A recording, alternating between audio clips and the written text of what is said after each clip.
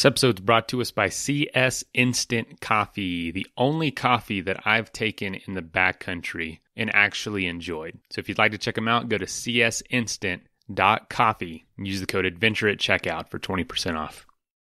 It was cold. It was easy 20, 25 below zero. And at that point, we came over the top and all of a sudden the wind changed and the wind started to gust and swirl in our direction. When you're out there, there isn't a way to get to any shelter.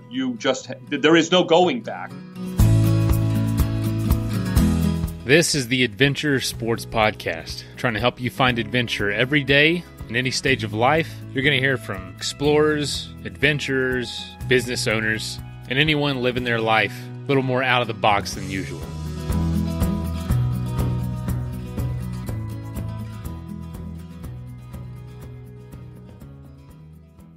A lot of us have had the advantage of being able to discover the outdoors, adventure, national parks, running, biking, whatever it is for you. We've been able to do it from a young age. We had parents that are into it, or aunts or uncles or grandparents. I was introduced to the outdoors through hunting and fishing early on in down in Florida, and then moved into more of the adventure sports. But for a lot of us, we've never had that opportunity, and it can seem really daunting. We walk into a store, we walk into a group of people who know what they're doing. It can be intimidating. But today we're talking to somebody, Scott Newman, who didn't get into adventure sports until his 40s. And this episode's from a few years back, and Curt's doing the interview. And I just want to say, if you're out there and you've never done something and you feel like, your, quote, time has passed, I want to say, no, it absolutely hasn't. I've met a lot of people who didn't even start until their 60s or 70s even, and now they are doing things that even people that are career adventurers haven't even done. And so if you're out there and you feel like you're behind, I just want to encourage you and say, you're not. This is a world that does not require lifelong commitment. You can start whenever and however you can or you want to. And don't let anyone make you feel like you are inadequate for getting started later in life. So if that's you, I just encourage you again, get out there and have some fun.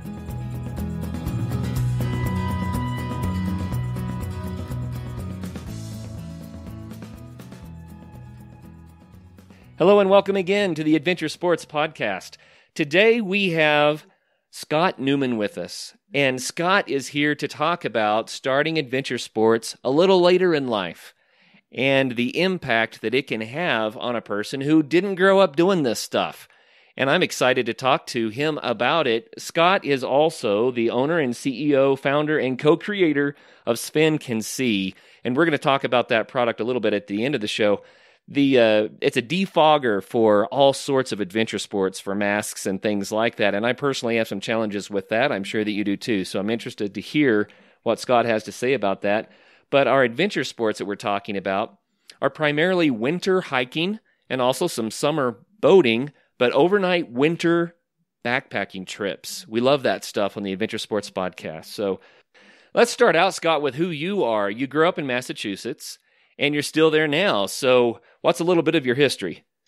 Yep, grew up in Massachusetts. I was born about 25 minutes south of Boston, and I live right near Fenway Park now. I went to Clark University in Worcester and still live in Massachusetts, work in Massachusetts, raised my daughter in Massachusetts. So Massachusetts is not a big state, but man, is it a famous state. What would you say are some of the advantages or highlights of the state that really stand out? Well, for me, the outdoor portion of it, of course, because I can get up into the whites in New Hampshire pretty quickly in a matter of a couple of hours. We're right near the ocean, so summertime's all about boating. It gives me everything that I need, as a person who likes to be outdoors. Small state, but very convenient to a lot of things. Yeah, absolutely. And you have Cape Cod there. You have, like you said, you're so close to the White Mountains. You'd be surprised about an island called Nantucket, how much hiking there is actually on Nantucket. Well, there you go. There's a lot of hiking. Yeah. Wow. So you said that you started adventure sports later in life. Let's just dive into that, because I think that that's a cool story. A lot of people grow up with active families, and as kids they are exposed to the outdoors and that sort of thing. But that's not your story. So what is your story? Yeah. I, I got to 40 years old, and I'm looking at what I'm doing, and I'm an office guy and trying to figure out how do I get outside. I wasn't really comfortable out with knowing what to do outside. So I actually started by taking an REI guided tour, guided winter trip to in New Hampshire. And that was my first foray into outdoors. And I figured that it would probably be best to go with somebody who knew what they were doing, because clearly I didn't. And that, opened my eyes to what there was out there, because, I was born and raised in Boston, really hadn't gone out to the woods. And it was a pretty exciting time. It really was. The guys were phenomenal. And that was the beginning of a whole new love. Mm. And just as you said, the location, we had a mute. So where was it that you went? I went to Zealand Falls. So we left. It's up near Bretton Woods, and we left from the Highlands Center, which is part of AMC, Appalachian Mountain Club, and from there we went up to the Zealand Hut by Zealand Falls, and spent some time up there and back. Neat. So I have to ask, what made you want to do this? You're 40 years old. You've not done it in the past. Why suddenly are you going out? Fear. Fear of the unknown, fear of something I hadn't done. At 40 years old, I was looking for something to do. I wanted to try something new that I hadn't done before, disconnect, get out of my comfort zone. And I was fascinated by it, but knew nothing about it. That's why I tried it. So you decided to step out and do something that scared you a little bit. Yeah, you bet. Absolutely. And for good reason. Every once in a while, you have to step out of the things that you're comfortable with and try something that you might not normally do. Well, was there an event in your life that kind of kicked you out the door a little bit? Or was it just a matter of, hey, I'm turned 40, I'm going to do something that scares me? It was that turning 40 thing, right? At least it was for me anyway. I wasn't a very active guy, and I wanted to become a little bit more active, didn't know how to do it. And that was the reason why I tried it. I had friends who were more active outdoors, but it wasn't something that I went along with them on. But I saw it. I got, magazines about it, did some reading about it, found out what I needed to know, followed the safety tips to the T of what you're going to need for gear. I probably was over geared before I left. But it was just the same. It was, pretty exciting couple days. Well, let's dive into that first trip, because there are a lot of people out there who, like yourself, want to try something new. Whether they do adventure sports or not, it's kind of like, oh, I've always wanted to try X, Y, or Z. What do you think the biggest obstacle was to getting out there and actually doing your first? This was a winter trip, right? Yeah, it was. Wow. Okay. Yeah. It was a winter trip. So it wasn't even like I was, going out and it was, 65 degrees outside.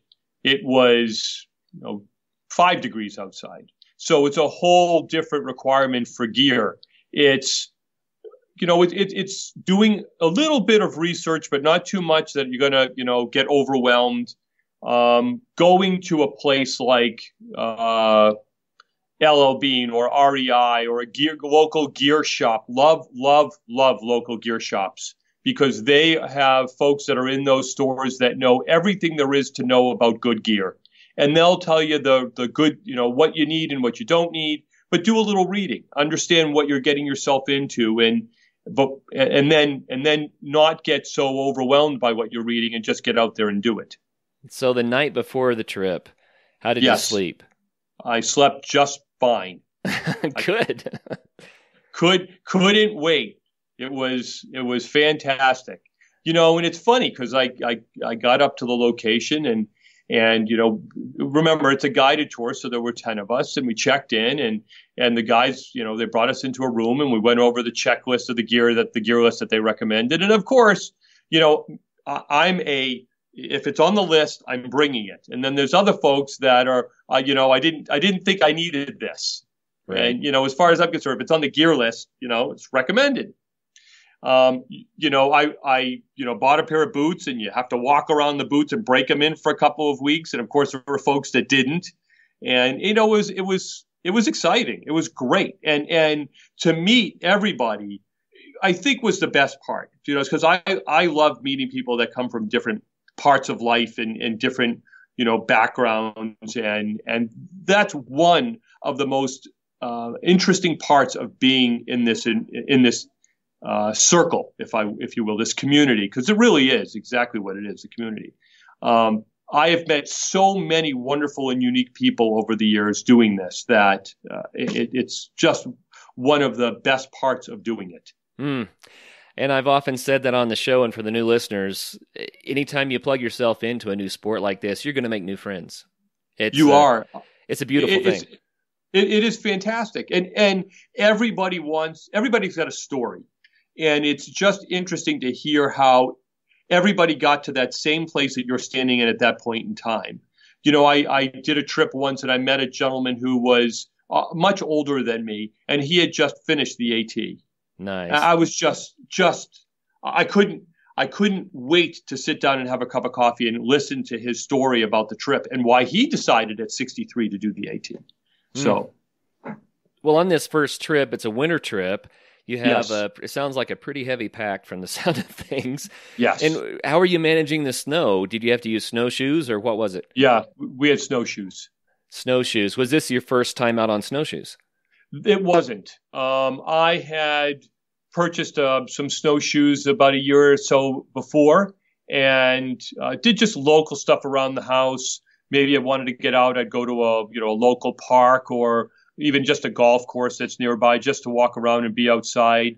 And obviously, I did a little bit more on my snowshoes prior to going on that trip because I wanted to make sure that I was comfortable in them and that I knew how to adjust all of the bindings that were going to need to be adjusted, and I was comfortable in walking around with them in different terrain. Right. And how many times did you step on your own heel and topple over? Yeah, way too many. Yeah, I don't do that anymore. Well, you have to learn to kind of walk with your feet spread out a little bit. That's the fun part. Yeah. And also finding snowshoes that are comfortable. So you start off in your basic snowshoes and you get to use those for a while, and then you start looking at, if you like it enough, you step it up to another set of snowshoes and so on down the line. Sure, you bet. Well, that's fun. And then on this first trip, when you finally took off down the trail with the group, yes, tell us how you felt. I was, once we got going, I was actually more nervous than the night before because I didn't know what to expect out there. I didn't know what the terrain was going to be like. I wasn't sure if I was going to be able to keep up with everybody. I didn't want to be the slow guy in the group because there were people that were, older and younger than me. And I didn't know, what pace we were going to move at. And I didn't know, exactly how long it was going to take us to get from point A to point B. Mileage wise, but you don't know time wise how long it's going to take. And, you're carrying that much, in a pack. It's the first time you're really doing it. It's interesting.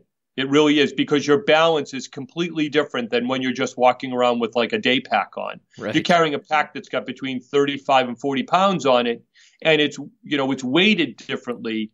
It makes you a little bit unbalanced, but still a very good trip. That's fun. One of the big challenges is when there's too much snow, it's soft, and then you step on the heel of your snowshoe and topple down, and you've got 40 pounds on your back. And then you try to get up and you just bury your arms in the soft snow. And was that your experience? Yeah, I actually did. On the way back, we had separated into groups into smaller groups, and I was in the middle of a pack, and the person crossed over this small little, it was a little ravine. I mean, how big could it have been? Just big enough for my snowshoe to go into it. And they crossed over, and just as they crossed over, the back of that ravine broke off just as I was stepping down, and my snowshoe, my leg went down, and I face planted. So, there I am, one leg hanging down, the other one behind me. I'm facing the snow, and my backpack's on me.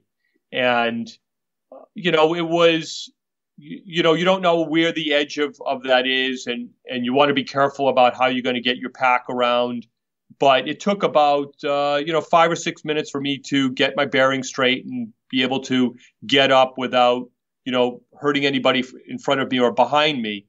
But that was a little interesting. That was nerve-wracking. That was my very, very first time of really saying to myself, okay, so these are some of the things that can happen to you out here.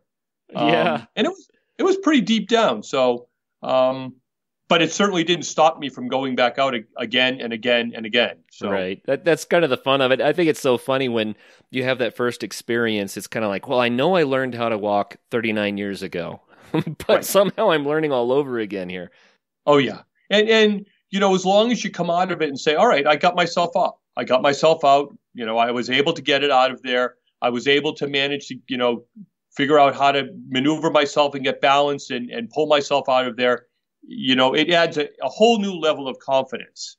Yeah. Well, I have a parallel story where on one of my early overnight winter trips, I tripped over my snowshoe and my arm went through the ice of a creek that we were crossing. And I was pinned down by my 40-pound pack, and I was soaking my only glove. I didn't bring an extra set of gloves, which was stupid, but I didn't know any better. And so I started panicking, thinking I could lose my fingers. I mean, this is cold, Yeah. And the guys I was with were just laughing because I was trying to get up, and I mean, it's like a turtle on his back, except I was pinned on my face. But the same sort of a thing. It's like, wow, you really got to think about this stuff. Yeah, no question about it. And you made a good point. Gear is important. Having the right gear, not having too much gear, but having the right gear is really important. You mentioned not having an extra pair of gloves. I carry 3 pairs of gloves because you exert a lot of energy and you sweat a lot and your gloves then get wet. Right. So I have different gloves to carry me through the different sections of the trip. I happen to be leaving is today Thursday? 2 weeks from today, matter of fact. Headed out on another trip? Yeah. So where are you going headed this up time? to the 100-mile wilderness. Nice. The 100-mile wilderness is the top 100 miles of the Appalachian Trail. It's one of the trickiest. It requires a lot more planning, a lot more endurance. It's the largest stretch of the AT without any other places to stop or communication. So you're kind of there. You're kind of out there on your own, and it's a very interesting, beautiful place to be, but it's a hard course to climb. Well, it sounds like you've done several trips from since the first one and learned a lot about backpacking and camping in the wintertime. So what have you learned? How is it different now than it was? Yeah. Well, I bring different food that I brought before. When I'm out there and we've been in temperatures that run the gamut. The coldest temps that I've hiked in is 30 below zero. With the wind chill, it's colder than that. But then we've had years that it's been mild, and we've had 25 degrees, and that's balmy. But what you learn is what type of food and nourishment you can bring out there that isn't going to freeze. That's probably, to me, one of the key pieces. That and water. Making sure that you bring a container that your water isn't going to freeze, because there's nothing worse than having a bottle or something in it that freezes and you can't drink out of it. So what are your tricks for keeping your water from freezing? You've got your standard, neoprene bottle, but I have an insulator that I keep the bottle in, and I keep it close to my chest. So where somebody else might keep it in a certain location, I keep mine right in the front. And you try to drink out of it a little bit more regularly, especially the colder the temperatures, because the top rim of the bottle is going to freeze pretty quickly. So if you can drink out of it, more regularly than you would if you were going for like a spring hike or a summer hike, it will keep your bottle from freezing. And I don't use a sack inside my pack, a reserve inside my backpack. I keep the bottle in the front so I can get to it. I've actually, it's funny, we're all gear guys, and I rigged up mine in a way that it sits right in the front that I can get my hands on it. Yeah, that's handy. I often carry mine in a pouch on the side of my pack that I really can't reach. I might get it out, but I have to have someone else put it back in, and that's inconvenient. That's frustrating. And I have had frozen water on winter trips and had to go without water for 9+ hours. So yeah, and that's hard. That's hard because you're moving at a very, very slow pace. You're using, a lot of muscles that you wouldn't normally use, and you're getting tired really fast. And not having access to water could be a problem. Yeah, it's a safety hazard, frankly. Yeah, very much so. Another trick I've learned is to store my water bottle upside down. That way, if it does start to freeze, it's going to freeze on what is the bottom, and I can still get water out of it when I flip it over. Yeah. I've heard that before. I met a person on a trip once who told me to do that very same thing. So far I've been lucky where, I found something that works for me, but that's definitely smart. The other thing is if you do have a reserve with a tube, just make sure you blow back into it so you can blow whatever moisture could potentially freeze on the drinking end of the tube. Yeah, and when it's kind of funny because we're talking about drinking water. We were talking earlier about learning to walk. Do you get a theme here? We're talking about you go out in the wintertime on these trips and things that you've always taken for granted now matter and they're different and you're learning new skills and tricks and hacks, right, to make it all work. Yeah. But isn't that what it's about? It's the discovery. It really is. And, that's a very good point. The discovery how to be, safe, how to be diligent, how to make sure that somebody knows where you're supposed to be at any given point in time, right? Making sure that if you're supposed to leave at a certain point in time, you'll leave at that certain point in time. And if somebody's expecting you at a certain point, that you get there and tell somebody you get there. It's very much like boating when you have a float plan of making sure that there is somebody else that knows where you're supposed to be. Yeah. You never know when you might need the help. And so that really is critically important. And I think some of the real tragedy stories that we hear, most of them start that way. Well, no one really knew where I was going, what time I was supposed to get back, that sort of a thing. So, yeah, there's so many things that we have to learn when we take on a new sport. But isn't it fun? On this first trip, let's go back to the first one. Sure. You went out with some set of expectations. You geared up for it. You did some reading. You took a guide so that you could learn, the stuff you may not know that you don't know, right? Yep. But what was the experience like? You're still doing it, so it must have been positive. Yeah. The experience was obviously great. The guides were the key to success for me because, they took the anxiety out of the trip. They set the pace. They told you what to expect. They made sure that you had the right gear, and they taught you about the gear. This is what you need this for. This is why you have this. This is, you might not need this, but this is the reason we carry it. And after that, you get a chance to understand what their gear is, right? Because just because they put on your list what gear you should have doesn't necessarily mean that they don't have different gear things in their pack. And for me, it was understanding what I needed, why I needed it, and then just being able to enjoy the outdoors and be there and not be nervous about the unknown. That I can indeed read a map and get from point A to point B.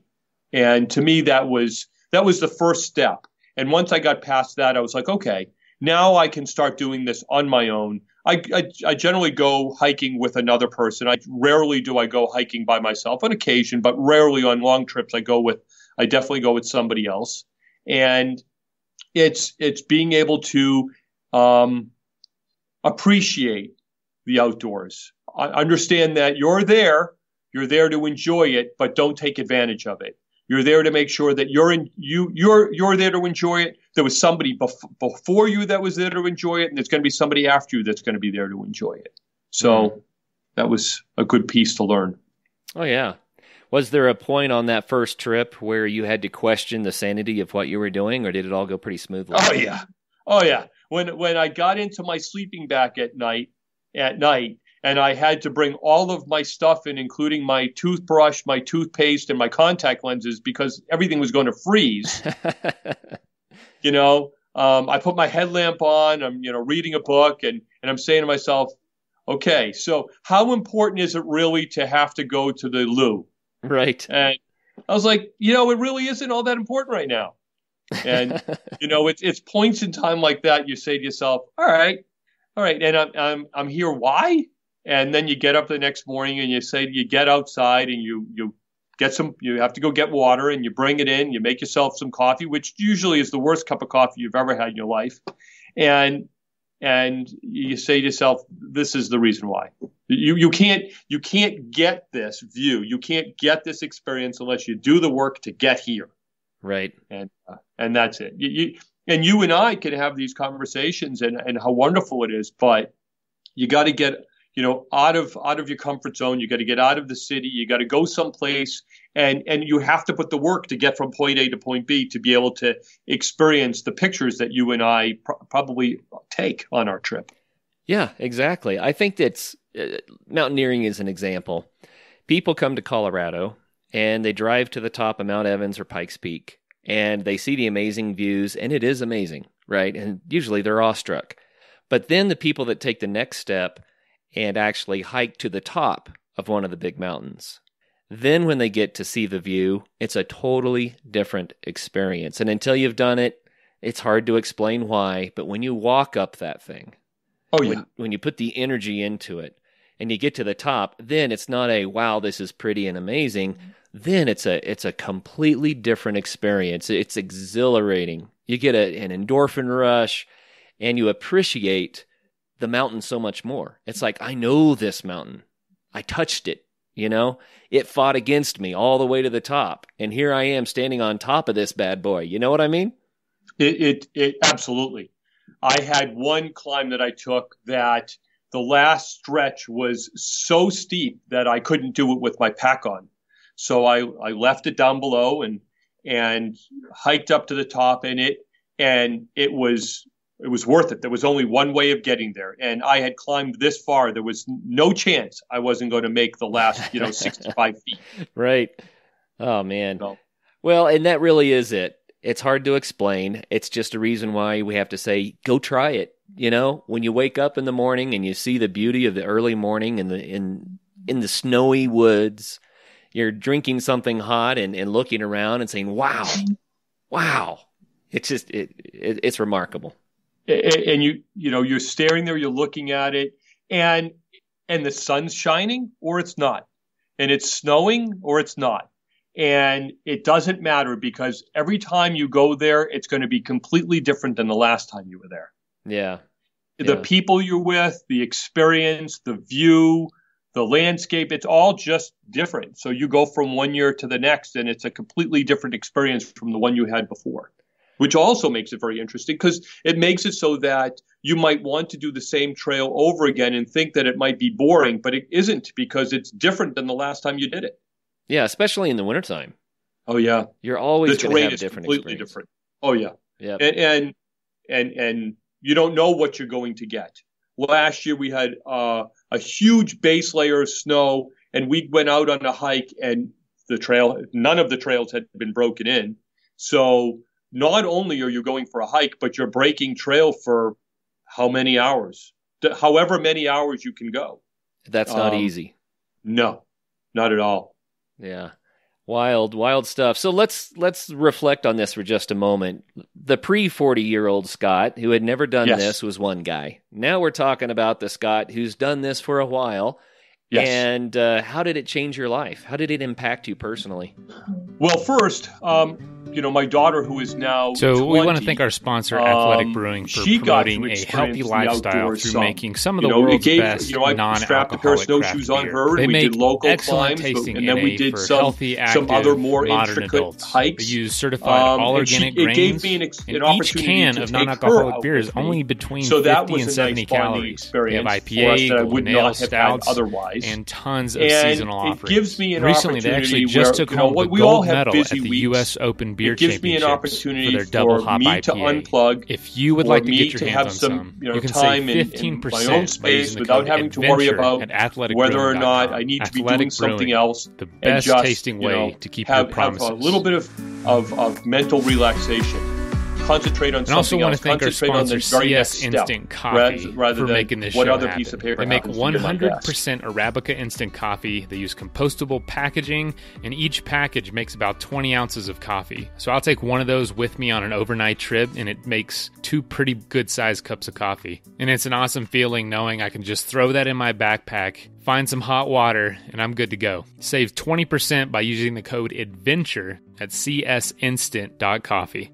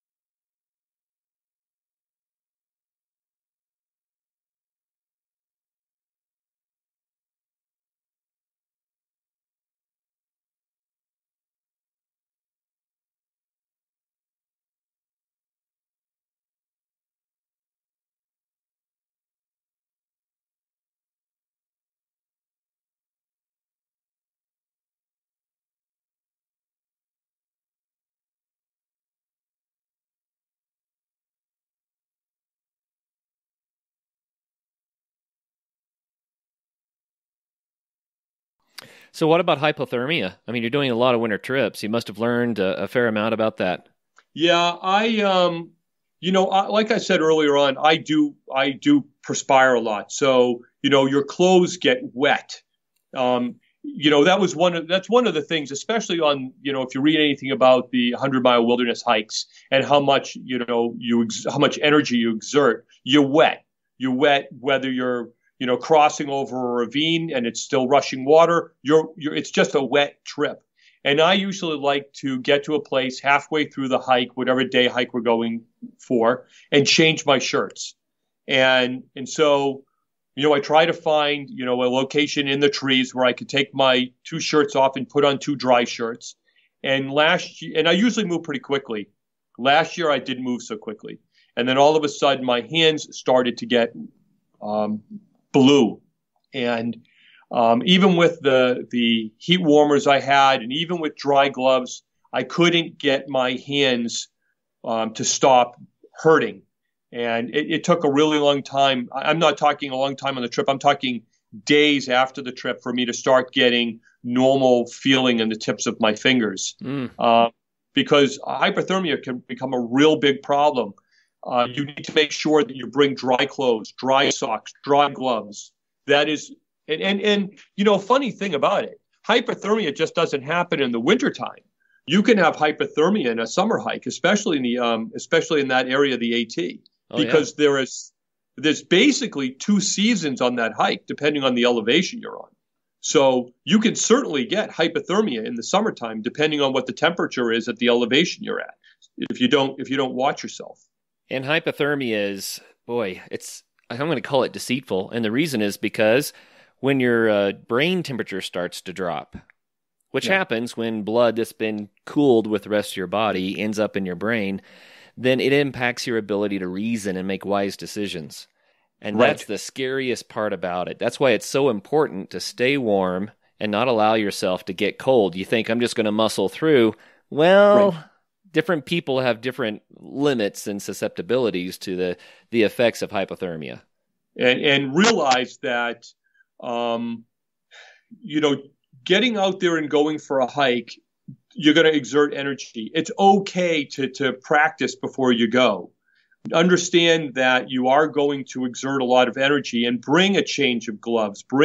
Make sure you have the appropriate amount of water with you. I can't stress that enough, to make sure that you have a good amount of water with you, and some nutrition. Make sure it's stuff that you can eat that has nutritional value, and that you have it in your pack and it's readily available to you. I also carry a Spot, which is a locator device that, because I'm out pretty far for a while. And if I get into trouble, I want, at least, a fighting chance of somebody to be able to find me. So of the people that you've introduced to this idea of winter backpacking, what have been their responses to it? What's their first response? Yeah. Why? Why would you do this? And it's funny because most people who do it will answer the question the exact same way, and that is because I can. Yeah. That's almost because it's there, the answer to why climb the mountain, right? Because it's there. Right. Exactly right. Yep. And we had a mountain that we finally got over last year, and it took me 3 years to do it. You get to a certain point up the mountain and the wind is just blowing down at you to a point where it's just not possible to make it up. And you go back down and you either try it a different day or you try it a different year. And it took me 3 years. It was a certain section of the mountain. The wind was just, too much to bear and the cold was too much to bear. And finally last year I said, look, I've worked hard enough in the off season to get here. And if it takes me a little longer, I'm going to get to the top of this. Isn't that kind of exciting when you have something that keeps denying you and you make safe choices, you turn around, you go back another day to try again, but then because of the repeated efforts, it's almost that much more rewarding when finally everything comes together and you make it to the top. Yeah, that's exactly right. Absolutely. There is no better feeling when you get up there and, you say, this there's a reason as to why I did this, and I can make it up there. Right. And it's okay. It's okay if it doesn't work out. You just make good choices and say, you know what, it wasn't meant to be right now, but I will be back. Yeah, absolutely. I have had instances when the weather wasn't as good as we wanted, and we just said, you know what, forget about the summit. Let's go for a hike and see what happens.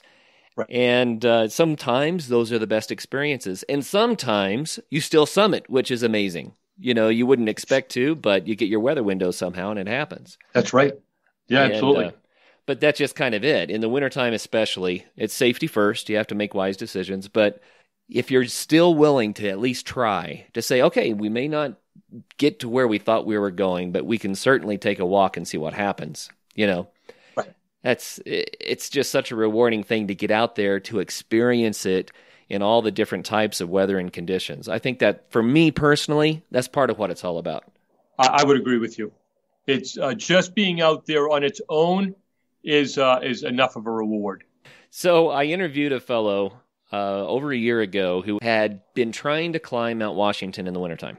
Mm-hmm. And it took him several attempts. We're on the subject, so I might as well bring it up. What turned him around the first time was that his goggles frosted over and he couldn't see. And so it cost him the mountain. It cost him the summit that day. And you've invented here something that can address that called Sven Can See, and it's the mass defog stuff. Give us kind of a feel for how that works. It's a gel that's designed to keep water fog molecules from actually forming together to create fog, and which then ultimately, depending on the temperature, turns to frost. And my experience was on a hike where I was just so frustrated because you take your goggles and they fog up. And then what's the first thing you do when your glasses fog up? You put them on the top of your head. It makes it worse. Once you do that, you're done. Yep. They frost up because, that's what it's going to do, and you're done. And when you're out, especially on these bitter cold trips, what I don't know if folks really get is you can get sunburn on your eyes. Sure. The glare off the ice and the snow really is important to keep in mind that it can really hurt you and your face and your eyes. And then, of course, all the dangers and the stuff that can end up in your eyes. You need eye protection. But if you can't see where you're going, then first, you don't get to enjoy the reason why you're out there in the first place. And second, you really can't see where you're walking and what you're stepping on. And I was on a trip once where it just got to be so frustrating.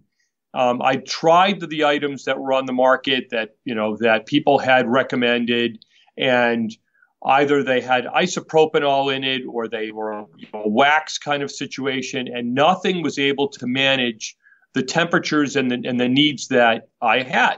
And I really, quite honestly, I thought it was just me. I really did, because it was only a couple of years into my hiking, and I really did think it was just me. Until I met another guy who was on a trail, and I came across him, and he was cross country skiing, and he said to me, "Oh my God, my glasses keep fogging up. I can't even see where I'm going." And at that point, I realized, okay, well maybe it isn't just me. And that's where my quest came to find, a better solution. Well, I have an issue when I ski on a very, very cold day.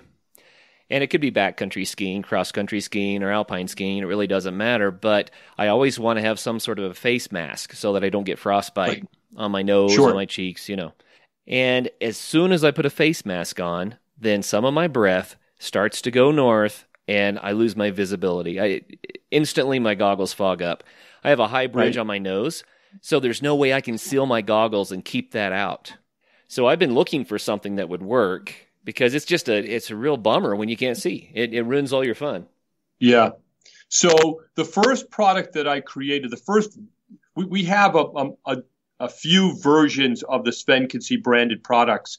And the first one I came out with, which of course, when I did this, I originally designed it for me, right? Because I was the one who needed the product. So I made it for me. And the first product I came out with works to 20 below zero, because that's what I needed. I needed something that did extreme cold. And, it's a very small amount of product. You put it on both sides of the lenses, but you had to wait 10 minutes for it to really dry, and then you'd buff it out with a microcloth, and then it works great. It works marvelous. Somebody who's out there doing ultimate type work, that they're out in the cold, extreme cold, love the product. But, for folks that weren't in 20 below zero, they didn't want to, they didn't need the 10-minute wait. So the other product that we have is what we call a spray wipe and go. You just spray it on both sides of the lenses, you wipe it off, and you're good to go for the day. Both of the products are biodegradable. Both of them are coconut based. They have no fumes, no odor, nothing that's going to burn your eyes. So you can use it, and we try to teach our younger kids how to take care of their own gear. You can feel comfortable that a younger person is going to put it on their own goggles or glasses and be fine with it. It's not going to hurt them. They can stick their fingers in their mouth, and it's not going to bother them. Oh, good. So what are the limitations of the product? If someone said, well, will it work for this or that, what would you say? These are when it might be limited. Yeah. One of the things that we're working on right now is for folks that wear prescription glasses underneath their goggles. See, because when you put your goggles on your face or you put glasses on your face, you're creating a what we call a closed environment. It's a space between you and your glasses, or your face and your glasses, that create that pick up the ambient temperature, and you're creating energy, and that's what creates the fog in the first place. But when you put glasses inside of glasses, you have what we call a double closed environment, or two environments inside one another. And we can control one, but we're working on trying to control both. And that's really hard. And it's really something that a lot of people struggle with, because I've met a lot of people over the last group of years that do just that. They wear glasses, prescription lenses underneath their goggles, and it's one of the biggest issues they have, and it's something that we're working on right now to resolve. Okay. So is the product water soluble? Can you wash it off? If it rains, is that an issue? So it is what we call hydrophilic and not hydrophobic. So unlike a product like Rain-X that you put on your windshield, this is hydrophilic. So it will wash off. So let's say, for instance, somebody wanted to use our product to go scuba diving. We say dry and reapply. So you're going to apply it to a dry mask, and if you come up from a dive and you rinse off all your gear, you need to dry off the inside of your mask and reapply it, because you're going to love me on your first dive, and you're going to hate me on your second one if you don't. Okay. Because the water will cause it to wash off. However, interesting thing is, if you're skiing and you're going down, you're doing skiing down a mountain, and they've got the snow machines going, you will be fine. It is not going to come off the lenses. Okay. Now, the product needs to be reapplied each day, especially in cold temperatures. But if you're hiking or mountain biking or whatnot in the spring or summer or fall, you'll get a couple of days out of it. Where versus the wintertime, you'll only get one. You'll get a whole day out of it, but it does require reapplying it the next day. So, what makes Sven Can See better from other products that are out there?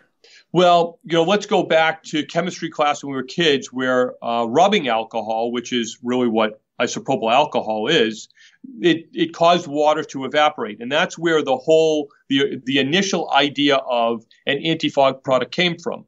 The problem with isopropanol or isopropyl alcohol is that it doesn't stick to anything. So you spray it on something and it just runs away. It'll cause water to dissipate or evaporate, but it will not cause. There's no way it will adhere to the lenses that you need it to adhere to keep the water from the fog molecules from bonding together.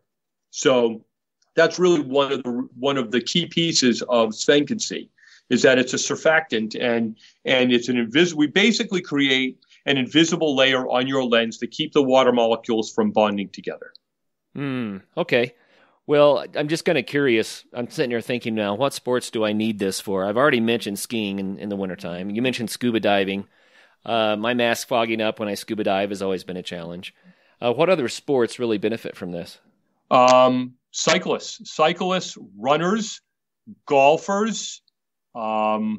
There are a multitude. Every sport that you would wear sunglasses, where there could be fogging, is a sport that you would wear them in.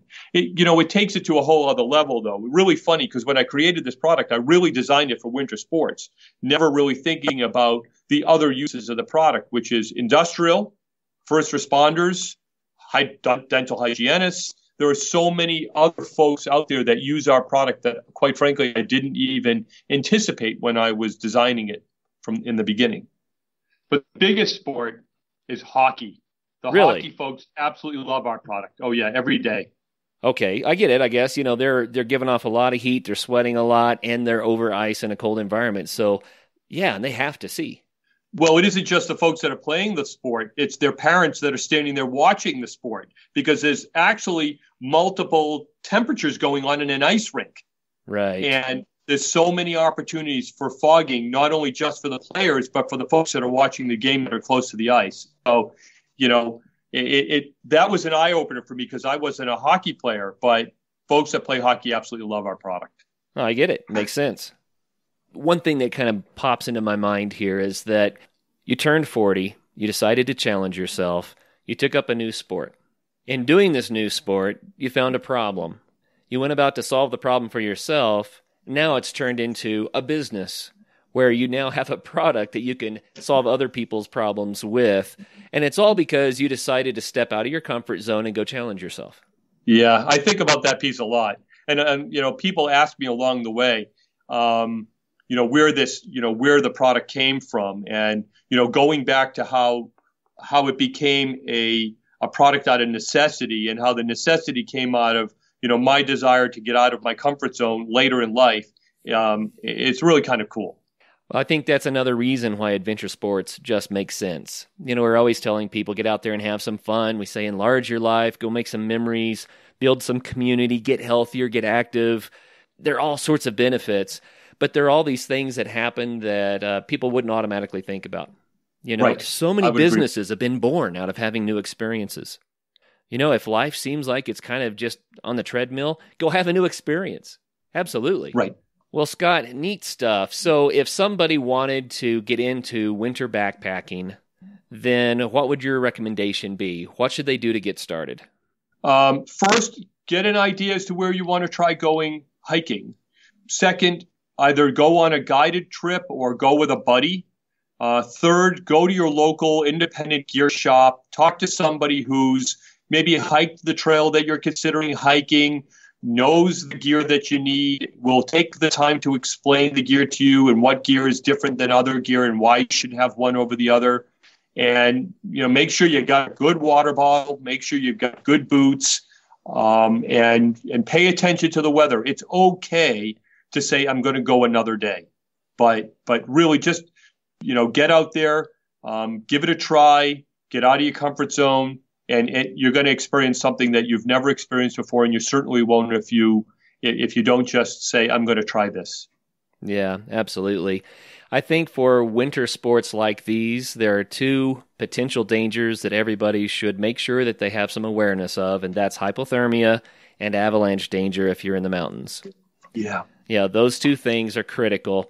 And obviously route finding is a big one as well, because getting lost and not being able to get back to your shelter, you should be prepared to spend the night out there if you're going. Yeah. But you want to make sure, that you can find your way. So learn how to do route finding when the trail's obscured, when the visibility is poor.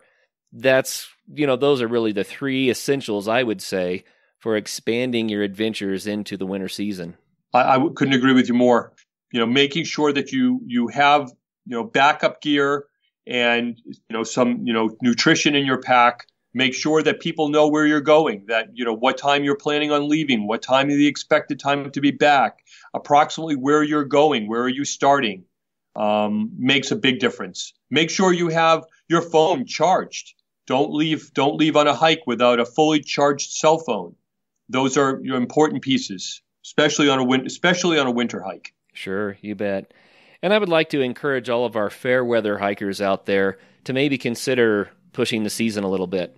It opens up a whole new world. And, Scott, one of my favorite experiences is to go to a place that's been overused in the summer. You go there and you love it, but it's like, wow, man, it's just kind of tragic the way that this has been kind of torn up by too much love. You know what I mean? I do. But you go there in the wintertime, it's pristine. It's beautiful. And there's not too many people out there. It's amazing how few people you see on the trail in the wintertime. Many a time, we have the trail to ourselves for 9 hours and don't run into anybody. Yeah. And then in the summertime, I tend to go deeper into the wilderness so that I have more of that alone, all-natural kind of a feeling, But in the wintertime, I'll go to the places that in the summer are kind of overrun because I know that I'll still have that sense of solitude that I'm thirsting for. You're very, very right. And you're going to experience things in the wintertime. It's a whole different view. It's nature in a whole different light. I got an experience once to stand in the middle of a waterfall because it had frozen over. So the water is rushing down underneath this, encasement of ice, and I'm standing in the middle of it as it's running underneath me. It was that to me is one of my fondest memories of all the trips I've had. And you can't, you would never be able to experience something like that if you go in the summertime. Yeah, absolutely. And the way that water freezes and stuff, you'll see ice formations that you can't even describe to anybody. You try to take a picture, but still, it's like, wow, mind-blowing natural art that you can't just walk by. You know what I mean? Right. Yeah, absolutely. Yeah, sometimes the trips take a little bit longer than you anticipated because you're, stopping to take things in. And, I have to, one of the things I work on is I look down a lot. I'm constantly trying to see where I'm walking and what I'm doing. And it takes a little bit more energy for me to lift up my head and look forward rather than looking down, especially in the wintertime where I'm constantly trying to watch where I'm walking. But it takes me a little while longer to get to some places because I stop a lot. I want to see where I am and take in the views that I've come out here for. Right. It's very exciting. I'm really looking forward to my trip that's coming up, and I look forward to it every year. Well, we're about to run out of time, but we need to tell the listeners where they can get Sven Can See, because I'm sure that some of them are going to say, yeah, I have that problem. I want to try it. Yeah, we really love to, service you right there on the Sven Can See website. All the products are there. You can certainly buy the product there. You can certainly buy it. If you can't buy it at your local independent retailer, go in and ask them if they have Sven Can See. If not, tell them they should. We are always looking for new independent dealers and new dealers to carry our product, but you can always find us on the Sven Can See website.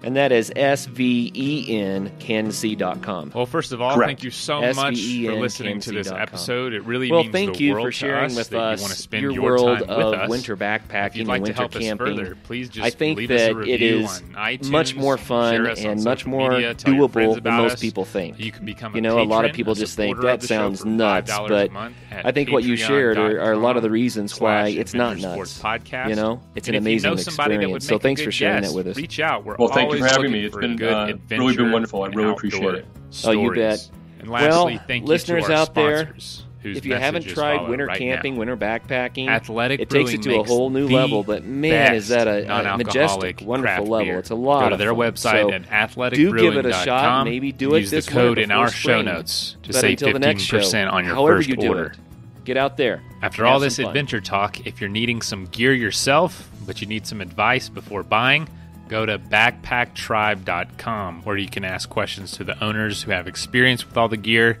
as well as all of it for sale right there on their website.